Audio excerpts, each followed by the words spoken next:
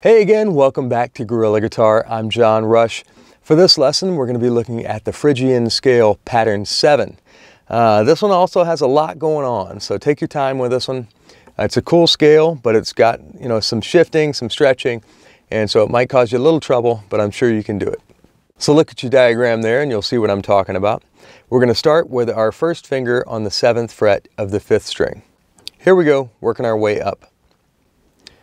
1, 2, 3, 4, 1, 2, 4, 1, 2, 4, 1, 3, 4, 1, 3.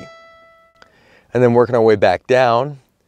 3, 1, 4, 3, 1, 4, 2, 1, 4, 2, 1, 4, 3, 2, 1. So it has that stretch there, that 1, 2, 3, 4, which might cause you a little problems there, and then coming back down 4, 3, 2, 1. So you might want to practice that by itself. 1, 2, 3, 4, 4, 3, 2, 1. And then, the rest of it's pretty straightforward. So anyway, get comfortable with that one, and then when you're ready, we can move on.